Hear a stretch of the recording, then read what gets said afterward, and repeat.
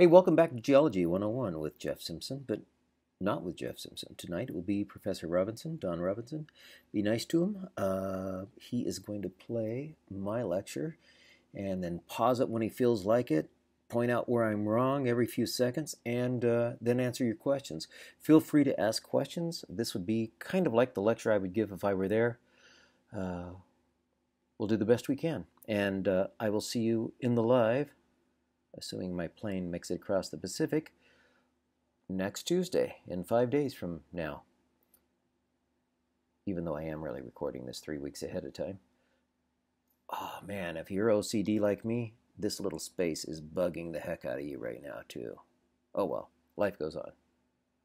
No, it doesn't. This chapter is called Atoms to Minerals. I will assume that most of you remember your high school chemistry. Again, this is me. I'm still sitting here on the floor with this cute little kid. Usually I'll start off a video or start off the lecture with some fun videos. I'll start about 5:50, maybe 5:55, have a few introductory videos, and then start class right at 6. So you want to be here right away or early so you don't miss the fun. This is really cool. The guy head plants right into that snowbank. But you can't see it, so there. I also like weird things, so you'll find these in the middle of the lecture. Again, it's probably best to take notes with pencil and paper. I didn't believe it for a long time, but I did suspect it. Remember, everything you need geology related is on softpath.org. This is the lesson of geology. If nothing else, you have to remember this. If we don't grow it, we mine it. Everything around you is either grown or mined. I don't know that this really had much to do with geology, but I pulled it out. You can question the source of this, the Mineral Information Institute, but it is true that every person in the world uses an incredible amount of geology. You might think you're never going to drink that much Dr. Pepper in your life to use that much aluminum, but consider the fact that part of the roads, part of the buildings, part of the infrastructure, part of the planes, everything that we build is partly for you. I thought it was for me, but apparently not. This is what mining looks like. You mine, you have tailings basins, but you get money out of the deal, so it's a good deal. Tonight's lecture brought to you by 20 Mule Team Borax, otherwise known as this, sodium tetraborate. Again, I showed you the objectives for this chapter last Tuesday, but assuming that my VPN is working, I will show them to you again. This is what it's like logging in from China through a double VPN and in a really slow hotel, which brags about its good Wi-Fi, by the way. Oh no, this is a PDF. We'll come back to the objectives. For those of you with a memory, unlike me, remember that we did go through the objectives very slowly and painfully on Tuesday in the syllabus orientation. Can't believe I remembered that.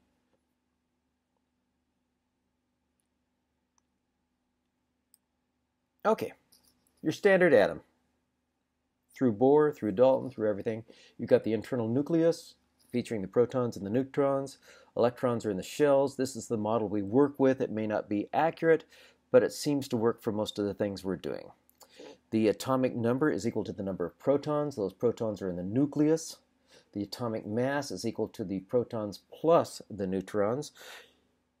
Protons are usually equal to neutrons in smaller atoms, but as we get bigger, the number of neutrons gets larger, a lot like when you get older. You had muscle, you had a little bit of fat, but as you get older, your fat gets a little bit more.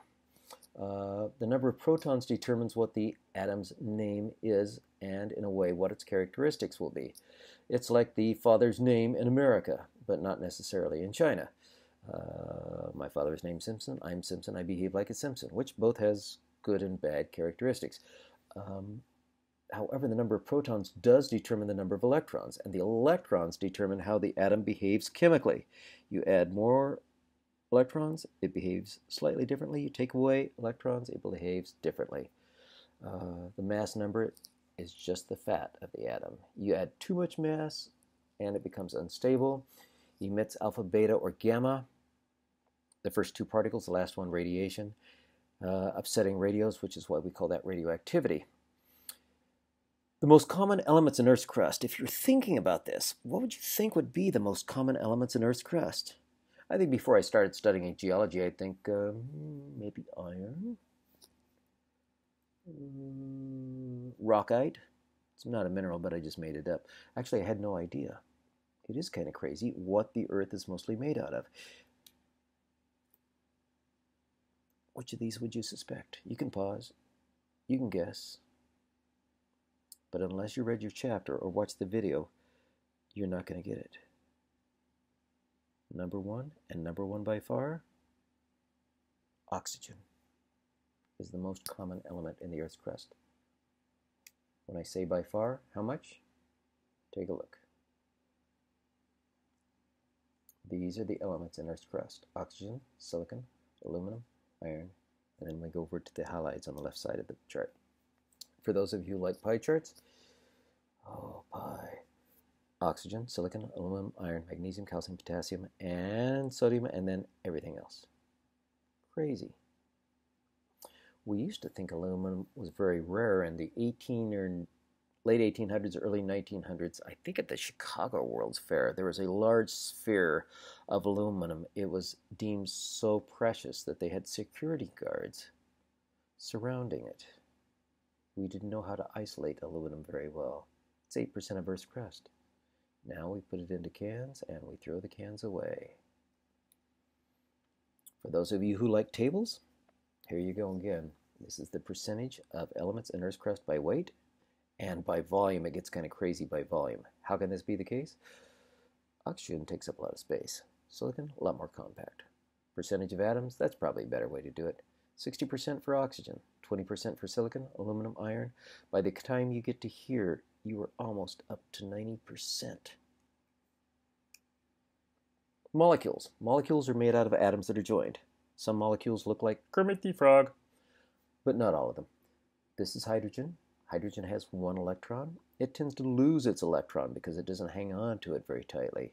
Oxygen will steal it, making oxygen slightly negative, the hydrogen end slightly positive, which means this molecule has poles, positive and negative, and it explains a lot about the way that oxygen behaves in terms of surface tension, in terms of dissolvability, freezing, and a lot of other things.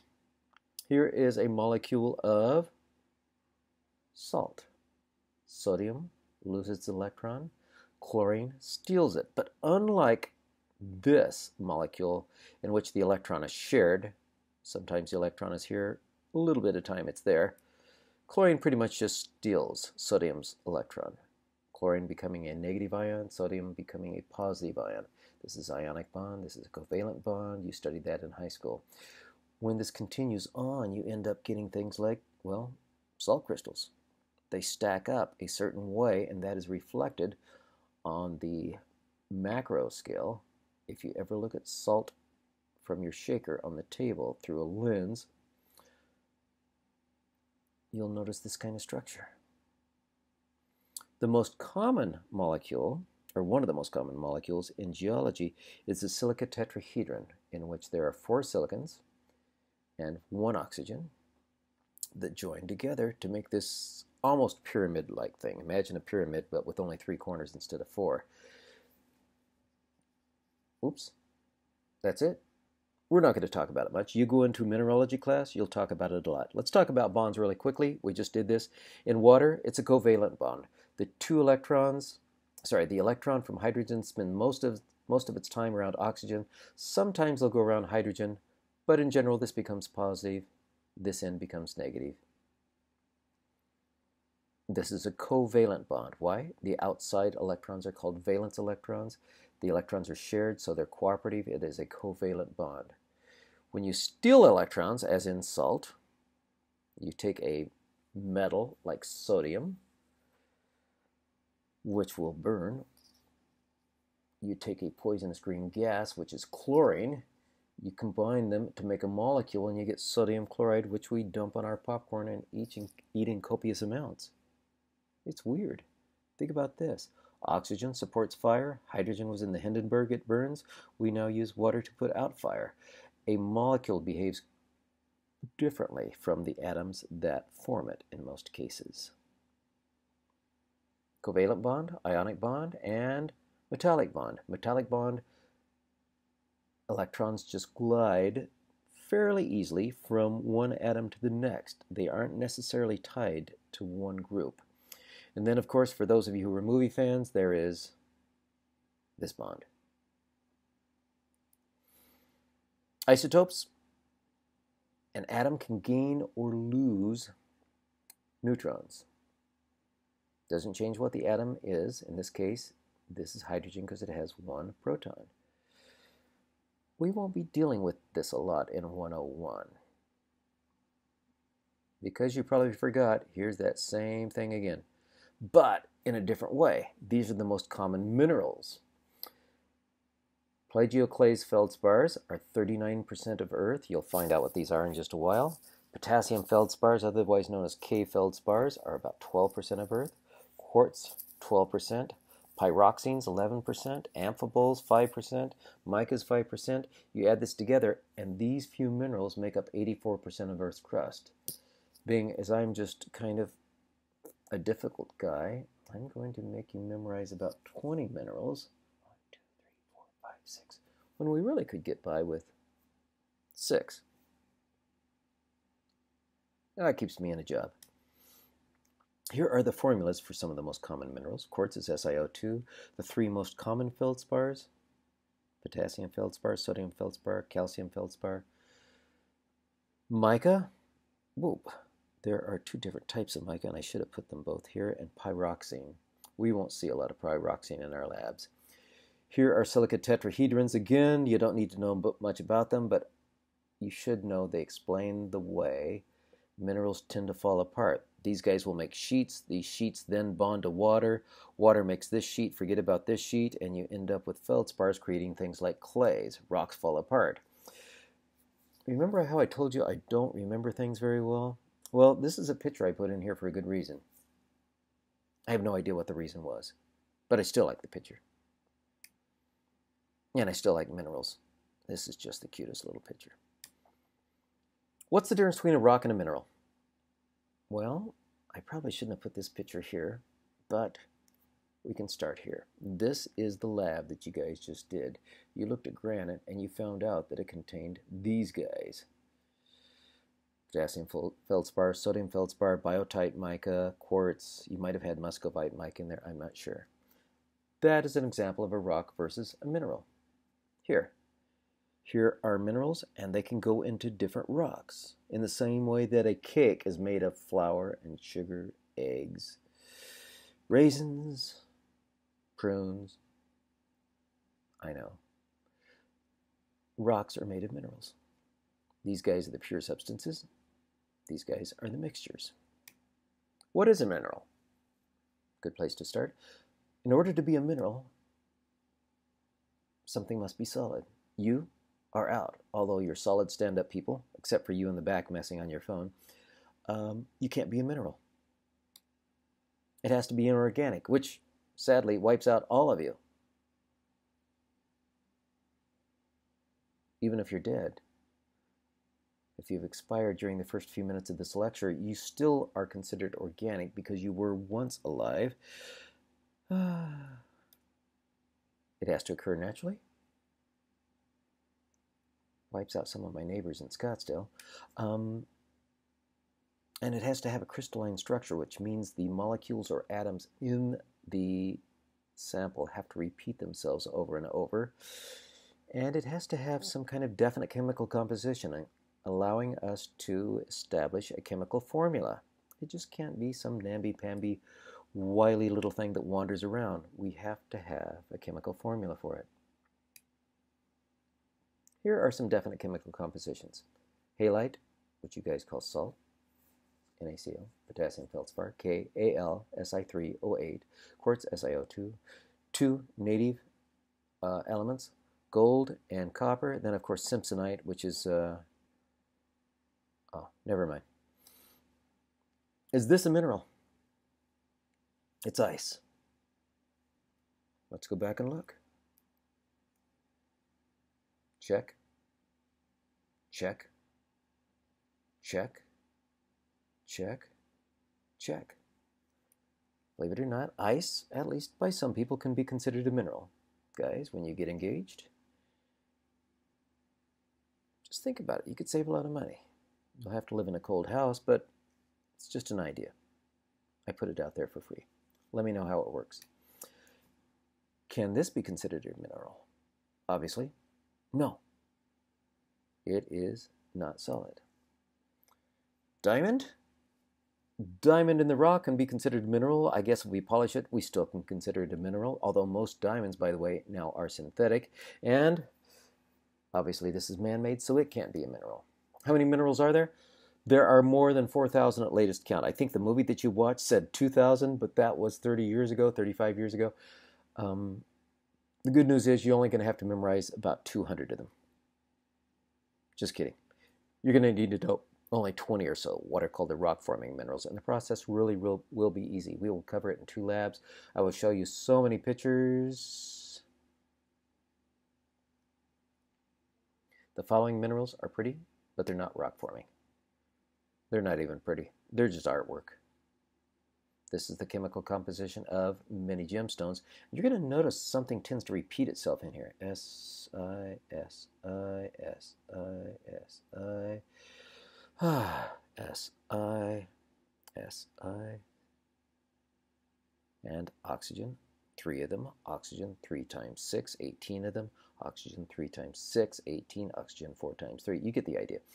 A lot of minerals are what we call silicates, combinations of silicon and oxygen. One of your first labs will be to count the percentage of silica in a mineral.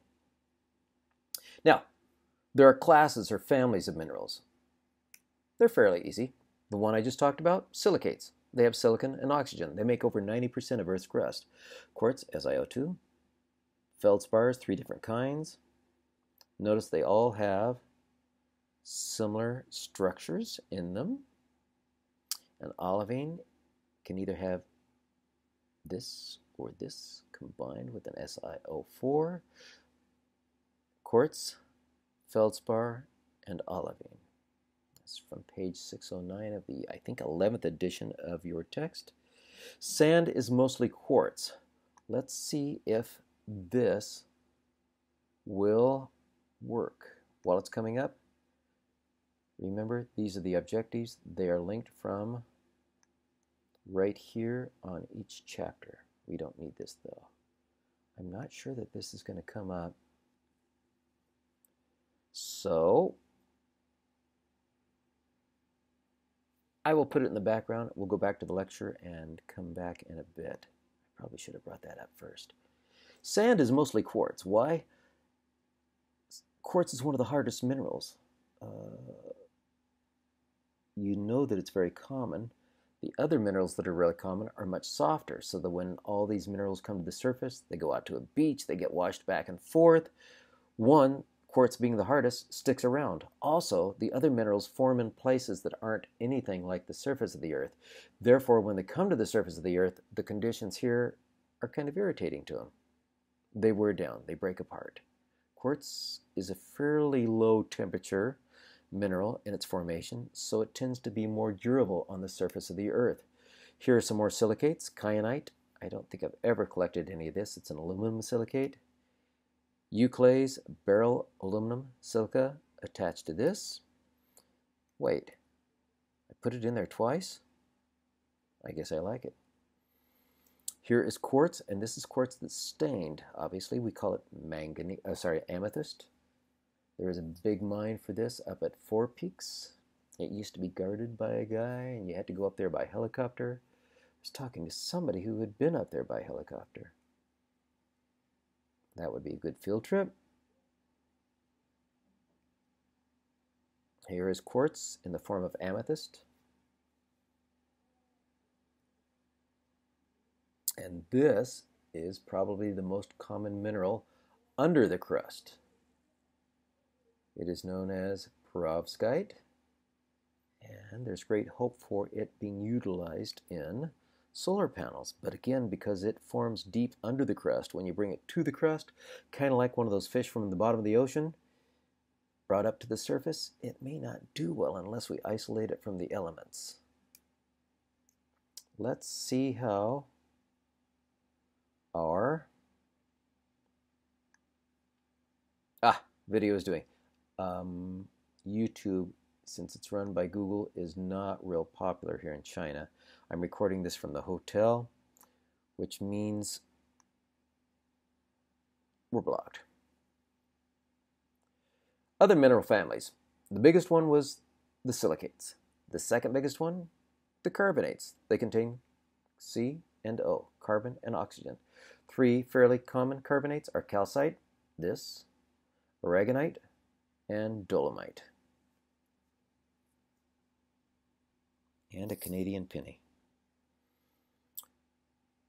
More mineral families. Sulfides, which contain sulfur, and sulfates, which contain an SO4. We have pyrite, iron sulfide, otherwise known as fool's gold. Chalcopyrite, which is kind of like fool's gold, but also contains Cu, which is copper.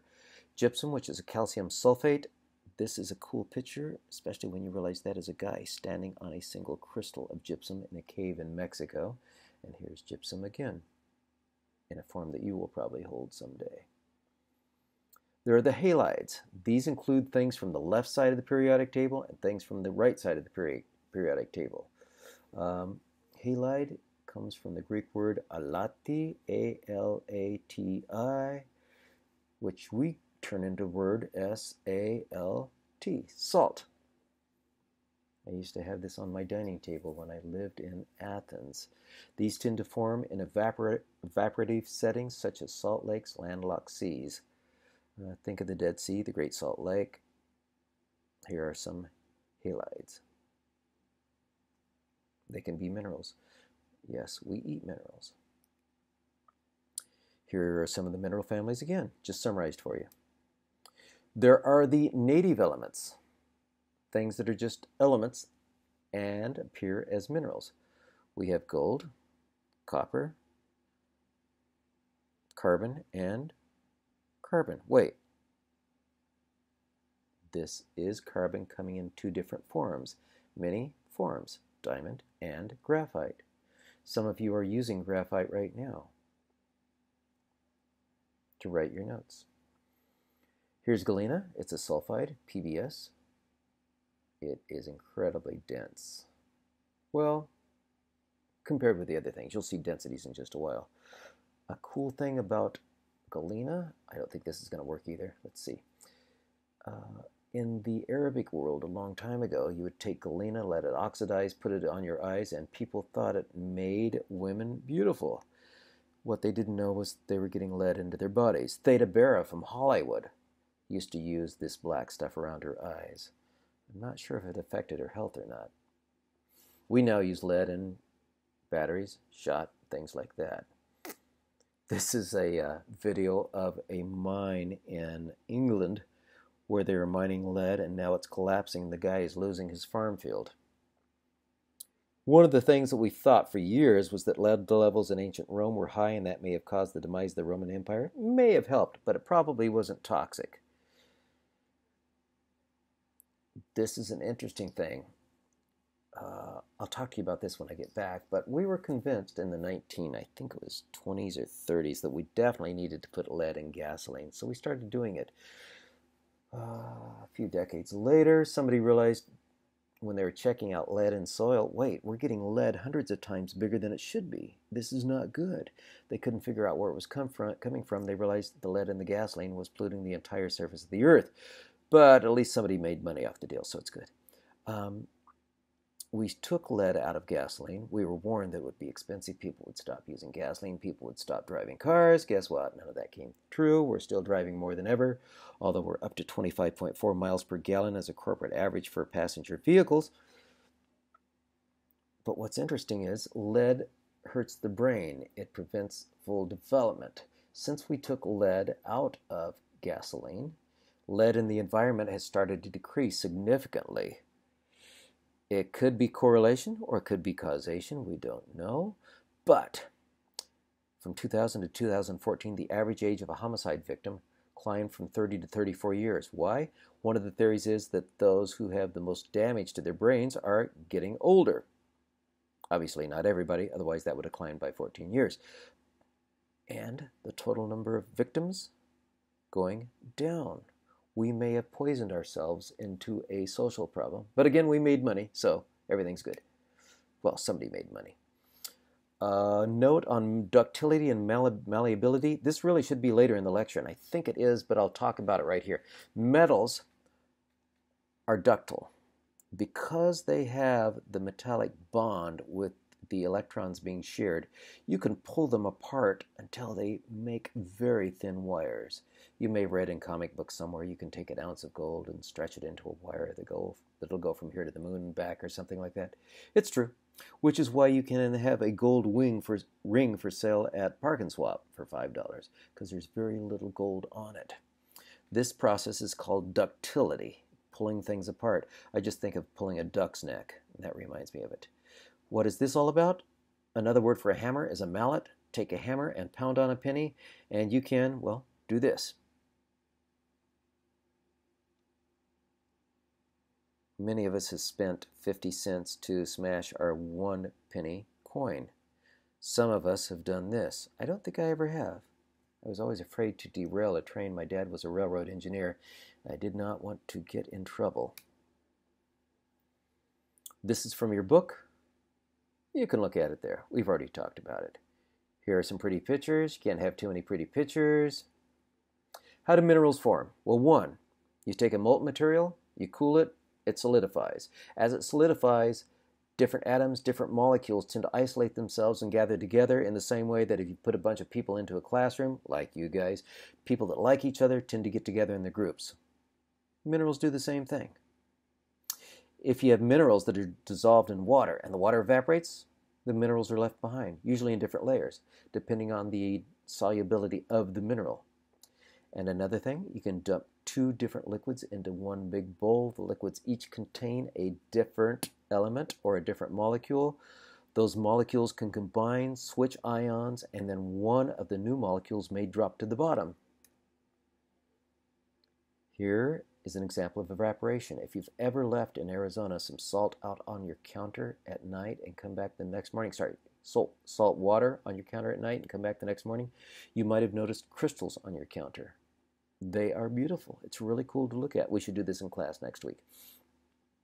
Here's an example of solidification. When you have molten material and it cools, you get minerals forming.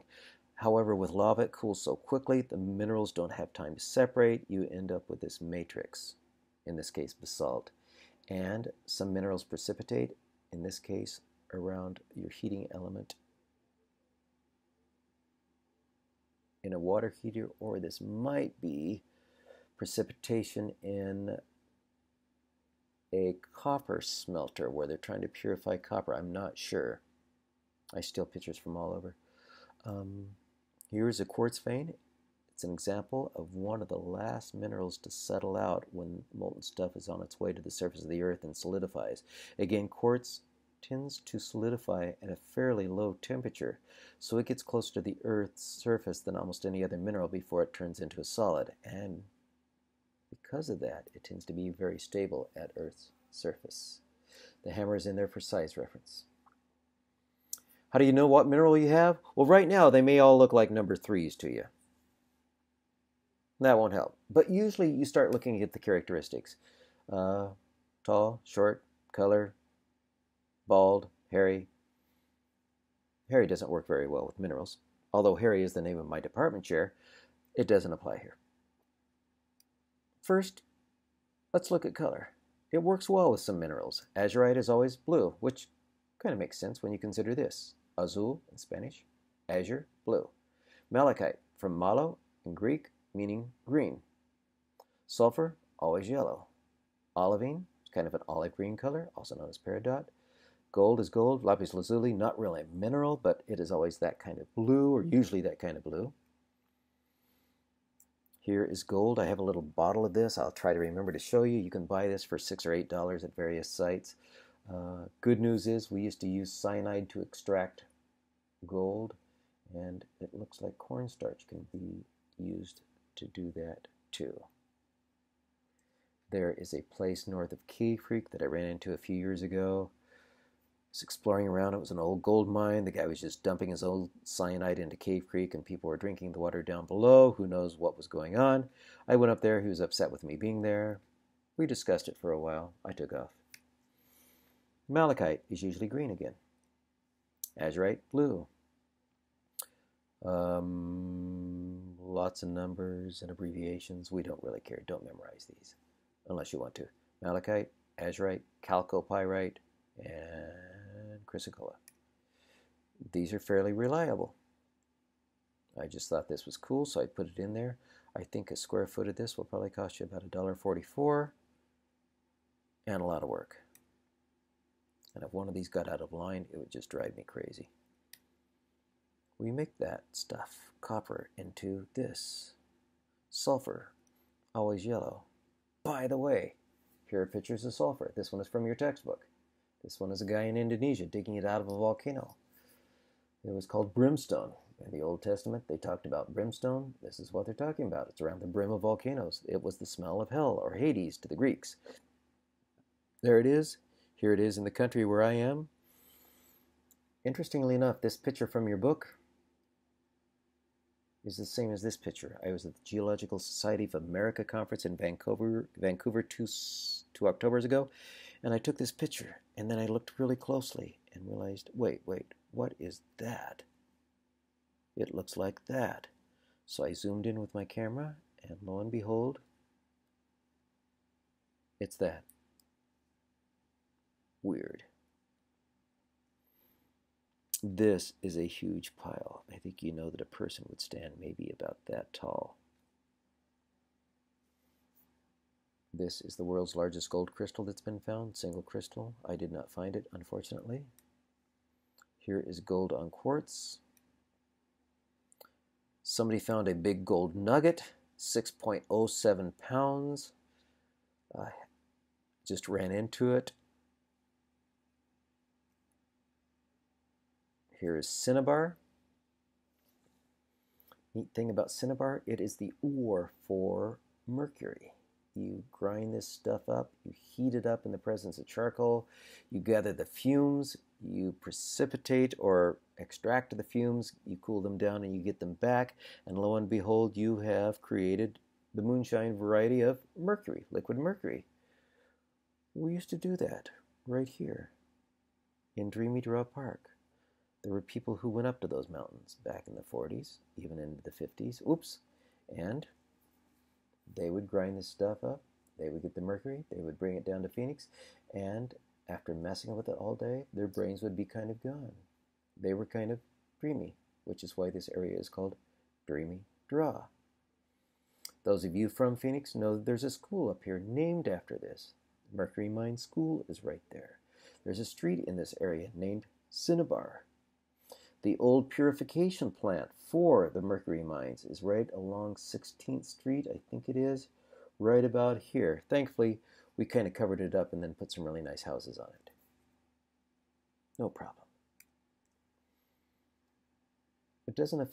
Mercury doesn't affect only humans. Zebra finches go mad with mercury, too. And we also used mercury in the mining of gold. It's a nice way to dissolve gold. Those of you with amalgams containing mercury and gold know this. Sadly, we left the mercury in the streams. It should last for another, 100 centuries? Yeah. Go humans. Here are some of the metals that we need in our modern society, and this is supply risk versus environmental applications. You can look at that later if you want. I'll keep moving. Color isn't always reliable. Why? These are all quartz. The same mineral can be many different colors. Here is quartz again, many different colors. Here is fluorite. Fluorite can appear in many different colors. Also, different minerals can have the same color. You can't say, I found a white mineral, therefore it must be albite. No, it could be any number of things. With 4,000 minerals, there are a lot of white minerals, a lot of yellow ones. Example of yellow, it's not always sulfur. Cassellite, which is a lead uranium oxide with a silicate attached. Beautiful, but I wouldn't hang around it. Also yellow. Beryl, in this form emerald, also green. It's not always malachite. Halite can be white/clear. By the way, this is how you guys use halite. Some of you use it on margaritas, but this is where most of it goes. Those people back east, they do this kind of thing. More pictures of halite. I have no idea why I put these in here. Here's halite underground. It tends to create domes, and because it's less dense, it tends to rise. We drill down into it. We inject water. We bring the water back up. We evaporate the water, and then we put it in the evaporate into packages and sell it. Here are some minerals recognized by color, but not always. This is out of the Mineral Museum at the Colorado School of Mines up at Golden. Great little place to go to school if you want to study geology. So if we don't use color, what else can we use? Well, here's a hint. Streak. I have no idea from what movie this is. What is streak? Streak is the color of a mineral's powder. You take an unglazed porcelain plate, you rub the mineral across it, it will leave a colored streak on there if it's softer than the unglazed plate. This is a problem because many of the silicates tend to be harder than the plate, so you can't do that. In general, things that are metals tend to have a dark streak, non-metals tend to have a light streak. You would think that the streak would always be the same color as the mineral, but it's not. Cinnabar does that, pyrite does that. Hematite looks black, but it leaves a reddish-brown streak. Here are minerals and their streaks. Surprisingly, or not, graphite has a streak that looks an awful lot like pencil.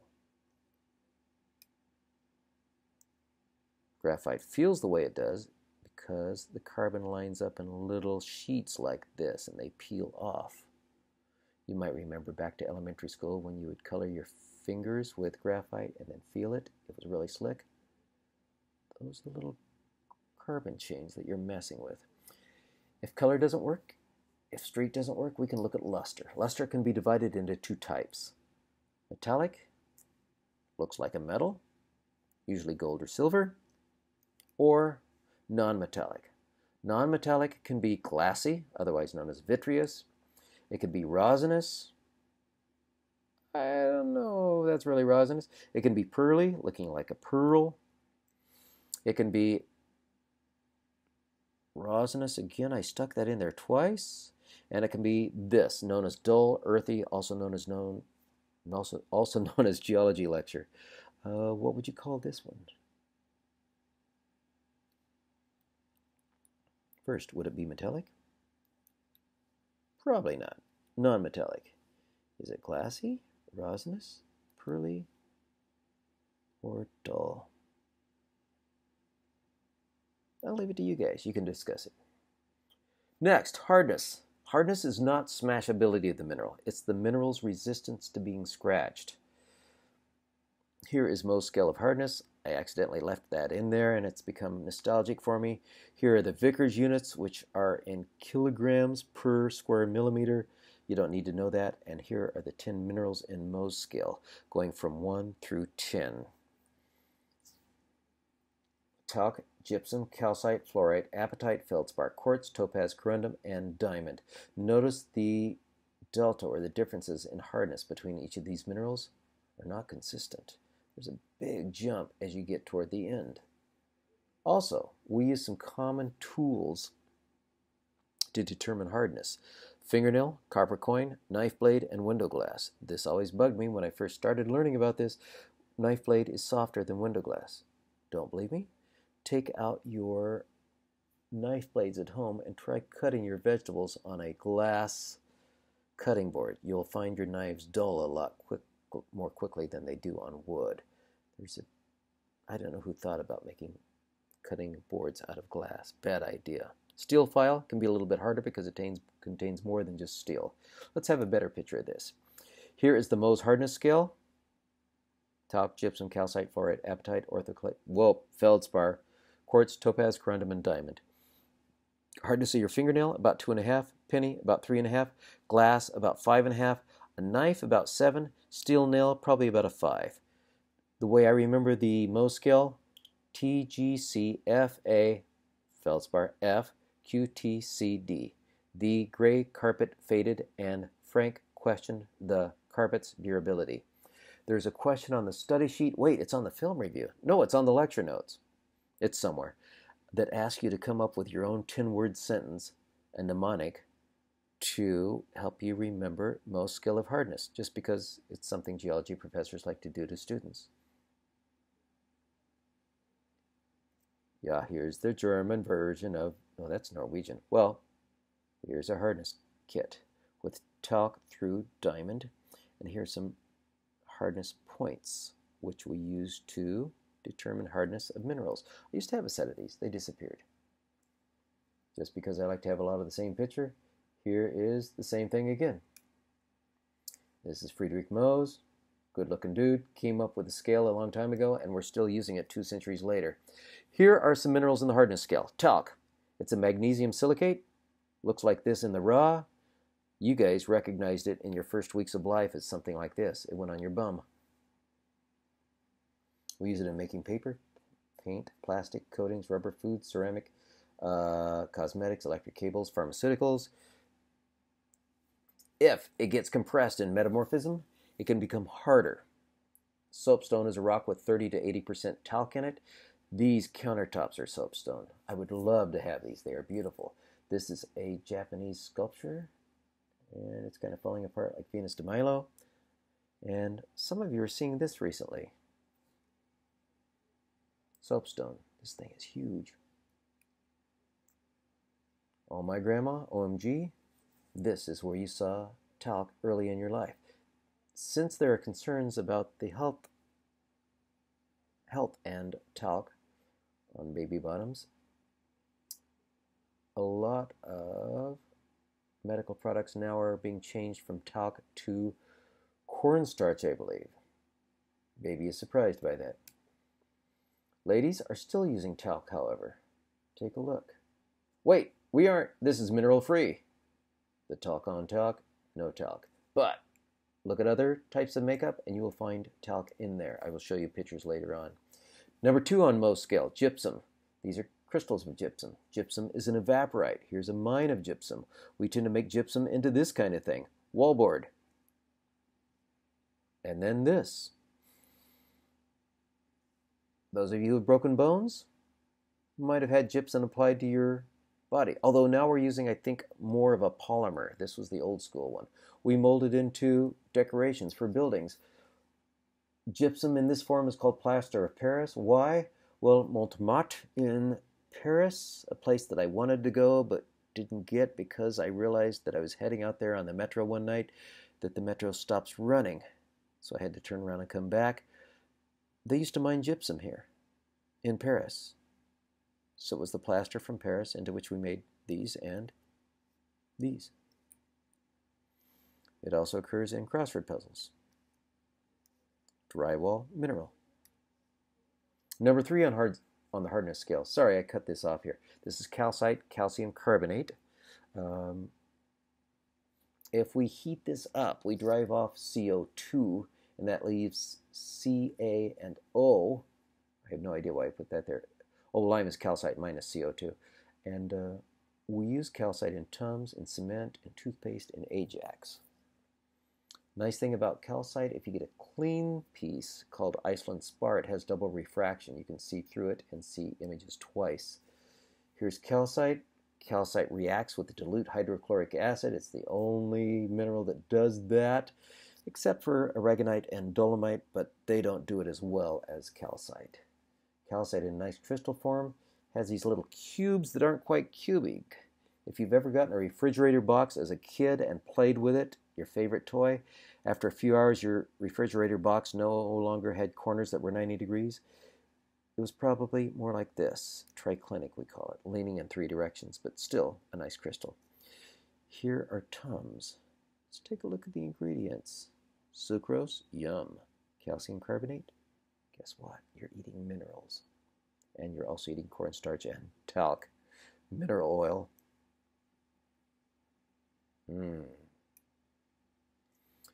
We use calcite to extract sulfur from burning coal. This was one of the, I don't know if it's a four-corner plant or not. I was just talking with one of the engineers for APS. They can't wait to shut these things down. Everybody's going crazy saying the president's shutting down coal. APS doesn't want to burn coal. It is a pain in the behind. You have to have trains bring it in. You have to clean up this. You have to store the waste. It takes a huge amount of manpower to keep these plants operating. Gas is a lot easier. And you can ramp up and down a gas plant a lot faster than you can a coal plant. These are not making financial sense anymore. Lime from calcium carbonate. Once you heat up calcium carbonate, it drives off the CO2. That leaves lime. The Native Americans figured out, down in Mexico, figured out that if you add lime to your corn, you will get the niacin free, and that will keep you from getting pellagra. They started sending corn to the old world. People would eat the corn, at least the poor people would, but they didn't treat it with the lime because they thought that was silly. Well, they ended up getting this skin disease called pellagra. If you look on the side of any tortillas now, you will notice corn and trace of lime, which is calcium oxide. It prevents us from looking like that, although that really is how I look right now.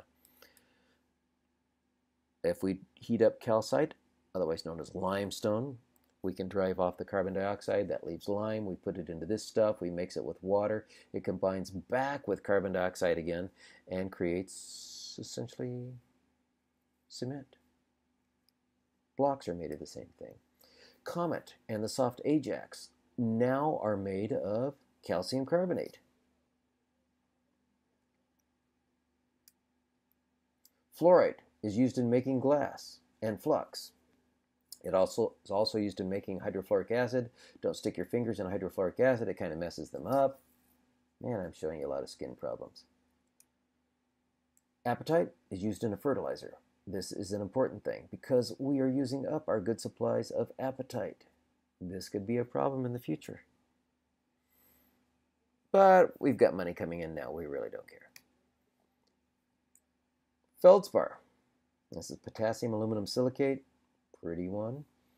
Nice and pink. It was the scrub that made Bon Ami. It was called something's friend, your kitchen's friend, or the barkeeper's friend, because it was softer than the original Ajax and the original Comet. I'll talk to you about that when we get to number 6. Sorry, number 7. Here is feldspar. Here is feldspar. There are different kinds. We grind up feldspar, we heat it up, we put it on the outside of ceramics, we fire it, and it makes this nice glaze. Our dishes are often covered with feldspar. Our food sees feldspar before it goes into our body. Our best bathtubs, I don't have one of these, I'd love to have one, are coated with porcelain, which is feldspar. Really nice tiles that are porcelain are made of feldspar that's been stained. And, as I just told you, food sees feldspar on the way into our body, and it also sees feldspar on the way out of our body. There. Porcelain. Porcelain, in the country where I am right now, porcelain on the insulators of the high tension lines. A lot of the mineral roof materials are just ground up rock, to a large degree feldspar. Feldspar weathers into clay. People go out and gather the clay, and then we make it into, well, clay pots, which we sell at Home Depot and Lowe's, and then they fall apart in a year or two because clay likes the water, it rehydrates. Number 7, quartz. The hardest common mineral. Silicon dioxide. We make it into glass. The old Ajax and the old Comet were made of ground up quartz. Why would this clean feldspar? We'll take a look. Hardness of 7. Go back to feldspar, hardness of 6. When we scrubbed the old bathtub like at Grandma's house, you might have noticed around the drain, the feldspar was actually worn away. Why? Because hardness 7 was scrubbing hardness number 6. It wasn't taking just the grime, it was actually taking the feldspar away. The manufacturers of the scrubs realized this and then came up with the scrub called Bonami, which is feldspar, the same hardness as the tubs, the toilet bowls, the dishes, and things like that. But then they realized, hey, this is getting expensive. Let's go with something a little bit more common, and they decided to start making scrubs out of number 3 on Mohs scale, calcite. And it might say what it's made of in here somewhere. You guys can pause and look for it. I don't want to do it now because there's too much talking here going on. It's me. I've heard me enough. You guys know quartz is this. Go to beaches, most of it is sand. There will be other stuff. And there are beaches made of calcium carbonate. There are beaches made of olivine. There's one in Hawaii. This is your typical quartz crystal. It will have 6 sides. It has a vitreous luster or glassy luster. Here we are making glass, bulbs. Another good use for glass. At Sprouts, they sell water that contains silica, another name for silicon dioxide. Small amounts of quartz can dissolve in water, very little. And because it Sprouts, hippie dudes go in there and buy it for almost $20. Silica, silicon dioxide, incredibly small amounts of it dissolved in water, but you can buy it for $20. Or you could just go home and drink it out of your tap and get the same thing. Crazy. Why do I know this? Believe it or not, for a while I worked at Sprouts. I just wanted to get out and do something different. I did. For some reason they stuck me in the vitamin department. Through this semester I will tell you a lot more stories about that. Here's a bathtub cut from a single piece of quartz. Not mine, too expensive. Here is quartz with some nice little crystals of something on it. I'm guessing this is pyrite. We already saw that. Toothpastes often have silica in them. Hydrated silica. Now, hydrated silica becomes softer than number 7 on Mohs scale. Here are different silicas. You join them with waters and you get hydrated silicas. The old Pearl Drops toothpaste had silica in it, and it had a very hard form of silica. Those of you who are old like me will know about this. It didn't just take off the dirt from your teeth, it took off the enamel from your teeth. There's a reason they no longer sell it. And here is quartz, crystal in some watches. I wasn't really doing it at 6:45 p.m., but if I show you that I was doing it at 1:45 a.m., you'd make fun of me. Wait, I should have a picture of a watch in here. You take a little teeny piece of quartz, you run a small electric current through it, and it will vibrate, I don't know, 1,673 times a second. You have a little computer in your watch, it counts up to 1,607 whatever times a second, and it moves the second hand 1 second. And it does that again and again. Once we got computer chips, we could come up with quartz watches. It doesn't take much electricity to make the quartz crystal vibrate. By the way, you can squish the quartz crystal and get electricity out of it backwards. Where do we use that? You guys may do this. If you ever pushed a little red button and got a spark out of it, the igniter in your gas stove or your barbecue, that contains a quartz crystal. It's the piezoelectric effect. You're squeezing a piece of quartz and generating an electrostatic shock, which then ignites the propane, whatever fuel you're using. We're starting to get into the harder and less common minerals. You don't see these on your way to school. You don't get them stuck in your tires. If you do, let me know because I want to live in your neighborhood. This is topaz, hardness number 8. We start using these crystals as the pivot points in watches because they don't wear down very quickly. Here is corundum, which is an aluminum oxide. If it has titanium and iron, we call it sapphire. If it has, oh, that irritates me, chromium, we call it ruby. Here is a diamond. If you bring some to class and donate them, it's extra credit. Silicon carbide, which is formed inside the big drums in which steel is made, also known as moissanite, is about a 9.5. It's synthetic, so it's not really a mineral, but I just thought I'd throw it in here. I will show you a really nice piece of moissanite. The best watches, the sapphire on your iPhone, and probably the Android phones too, I don't know, but not the cheap Huawei phones here in China. And the glass here are all artificial sapphire. Why aren't they glass? Think what would happen if you dragged can after can, jar after jar across the scanner. It would scratch. The early phones didn't have the sapphire glass. Now these are synthetic, so they don't really count as minerals, but they're essentially imitating this kind of thing and putting it into thin sheets so these guys don't scratch. This is a nice little article on how it's made. Here are synthetic diamonds, which are made from people. Somebody came up with a good idea to take your carbon, squish it, and make it into diamonds. There's a little bit of boron in you, so it ends up making a blue diamond. I don't know. And this is the old joke. You take 2 pieces of graphite, father's been under a lot of pressure, you get diamond, or you just get Superman and he squishes it in his hands for a few seconds and he makes diamond. Where are diamonds really made? In subduction zones where ocean plates go underneath continental plates.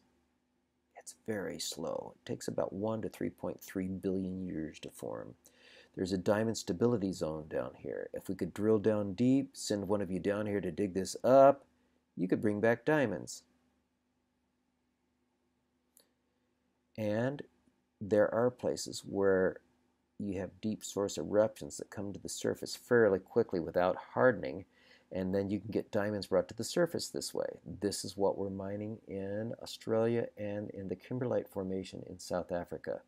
2 more places you can get diamonds forming, meteorite and asteroid impacts.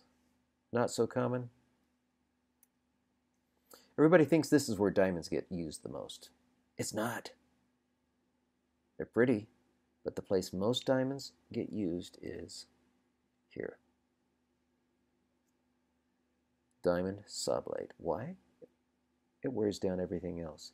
Now you're going to notice something about the price of this. $129. Why do that when you can go to Harbor Freight and get a different kind of saw blade for $9.99? This thing will last forever.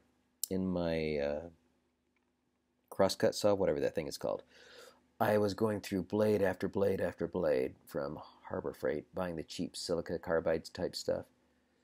I finally broke down and got a diamond blade. Oh, it is nice. Any of you who have cut with a diamond blade will appreciate it. No, I didn't pay this much. Geologists have an affinity for this kind of thing. These are drill bits. They should be turned upside down because we don't drill this way unless, of course, you're in Antarctica and everybody's upside down there. This is how we drill for oil, drill for water, drill for other things. These are drill bits. Here are diamond drill bits. I used to have a good picture of a diamond drill bit going into a tooth, a human tooth. Really cool photo. I can't find it. If you can't afford the diamond saws, silicon carbide, like moissanite, is a lot softer and also a lot cheaper.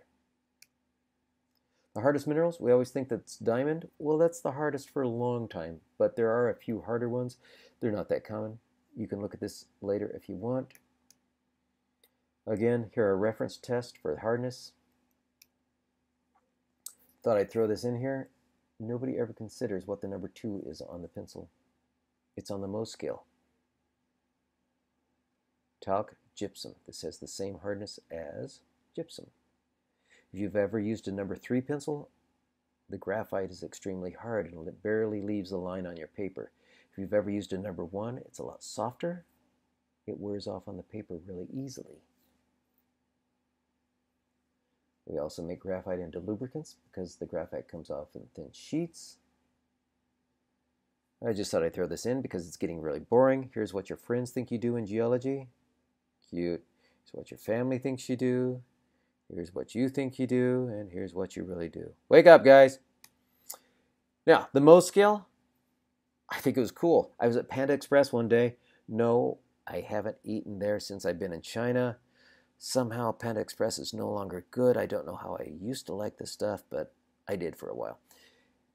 But Panda Express has these fortune cookies, which don't appear in China, by the way. And I looked at my fortune one day, and the first word in the fortune was Mohs, from Mohs scale. Look at this, right there, Mohs. That is just so cool. Crystal shape. We can use crystal shape to look at, we can use cleavage to look at minerals. There are some minerals that cleave in one direction. They peel off in sheets. I'll have to show you a picture of what one of my students in China did. He was looking at mica, and he accidentally named it talc. And he, not writing English that well, wrote down thin, S-H-I-T, for sheet. So cute. I didn't have the heart to say anything. I just said, good job. Hao. My Chinese is really bad. Here is two directions of cleavage, in this case at right angles, and in this case acute or obtuse angles. Here are cubic three-directional cleavage, and here is triclinic three-directional cleavage. We can start looking at the crystal structure of minerals by using X-ray beams. We won't do that in class. Crystal shapes. Galena has cubes. We're not going to go into this. By the way, this is bismuth. It is synthetic. It's beautiful, but it's not really a mineral. I've got some of this. I love this stuff. This is not talking about Hollywood. Minerals cleave. They split along clear lines. Biotite mica tends to split along a thin line. It peels off in sheets. Here's muscovite mica. Same thing. We use those thin sheets, we grind them up, and we put them in makeup. Take a look. Mica. Keep looking through here. Titanium dioxide, mined.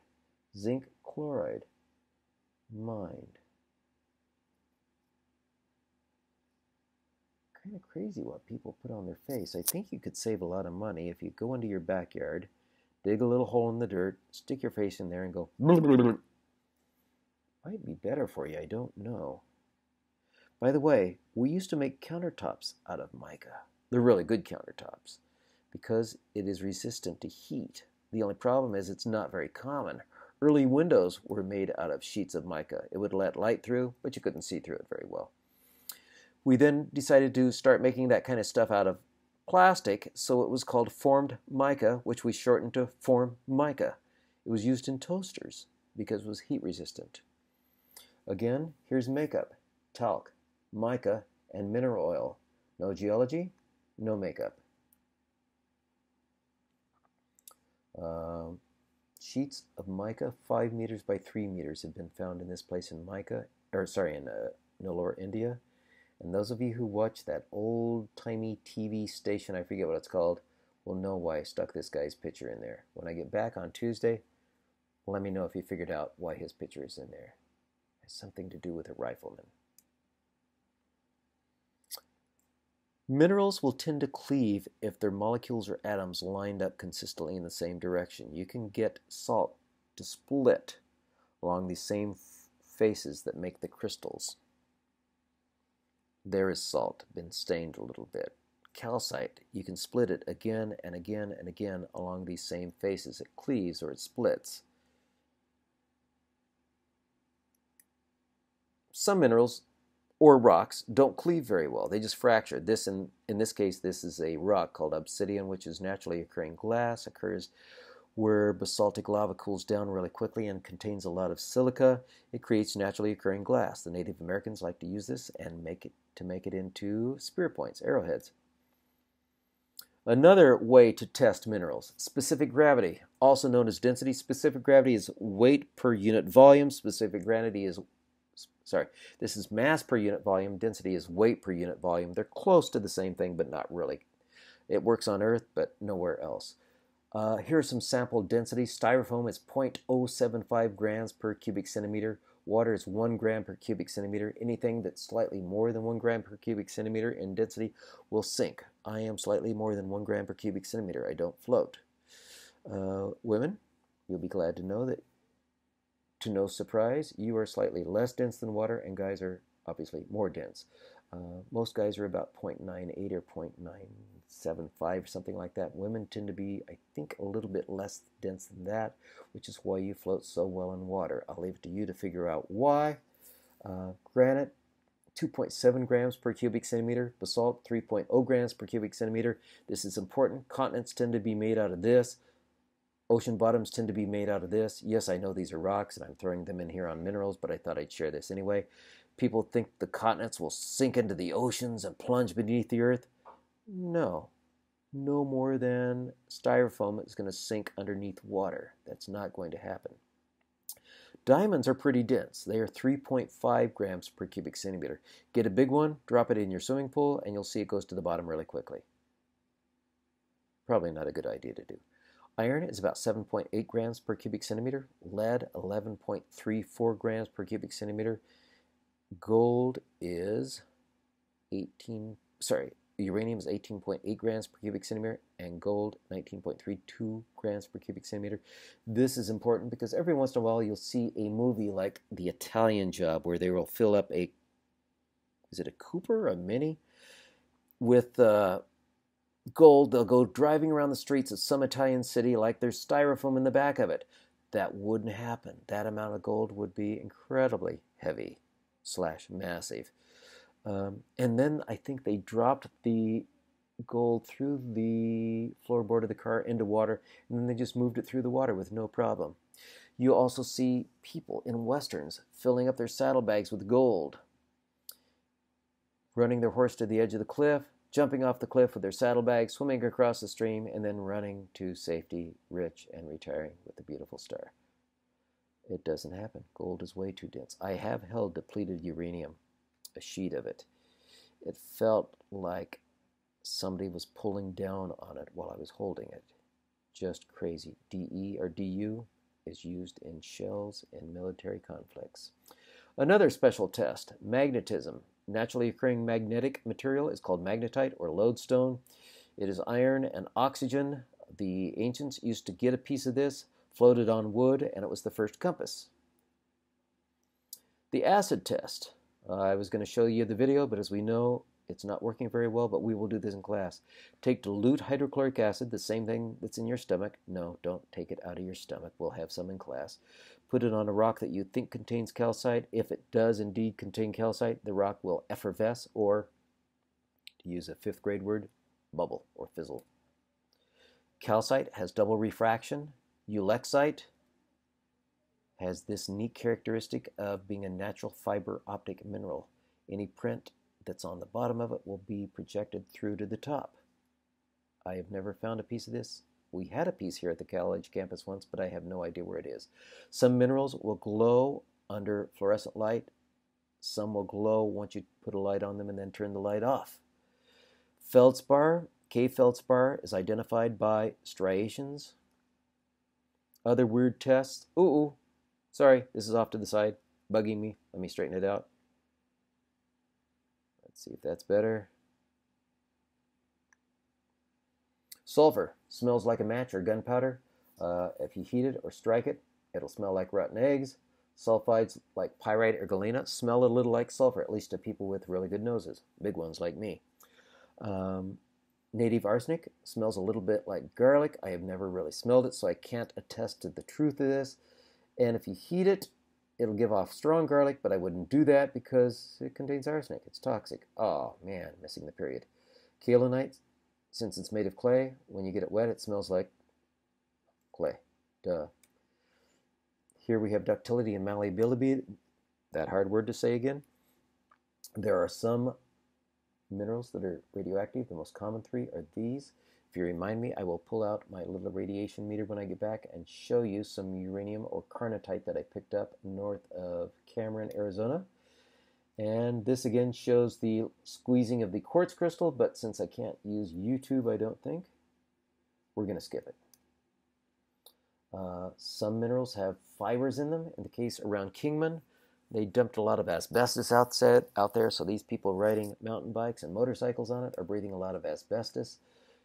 Halite, rock salt, is easily tested by taste. And invariably, I have students taste the halite every year. There was an analysis done here at, was it UT?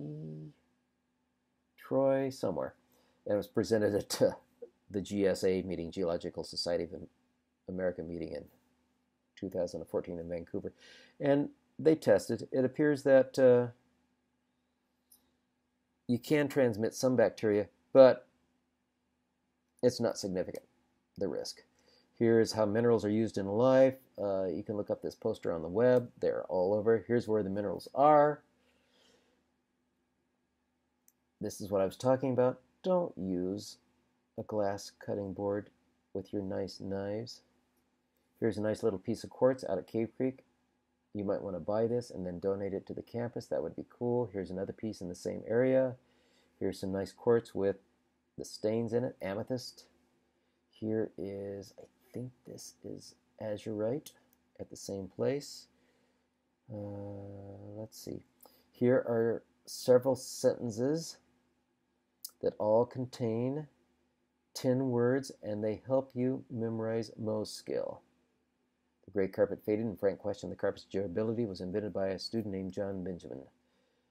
And this is the way I remember that feldspar is pink. It's a nice little poem. I like my house's kitchen. It has a real big sink. The sink is made of porcelain, and the porcelain comes from feldspar. If you notice, sink and feldspar rhyme very... No, they don't. But it's still a poem. If you get calcite on your faucets, all you have to do is get some vinegar and acid, soak the faucet or the shower head, and it will become clean overnight. Here's just an ADHD moment. What is this? What are these?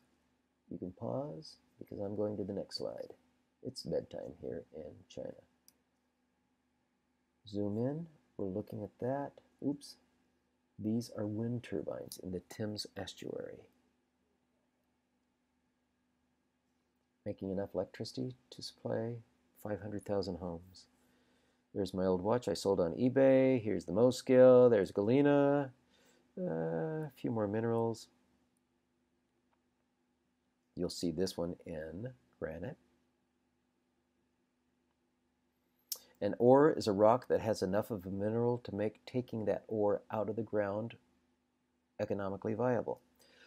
Iron tends to make rocks heavy and often red. Here's non-rusted hematite. Here's more rusty hematite, now called limonite. We make iron into this kind of stuff. Lead ore, gold. I think I am going to stop here because we can show you this next time. That's it. Let me make sure. Yeah, I'll show you this stuff next week. That's enough for now. Thanks for watching, and I'll see you later. Tuesday. Ciao, and good night.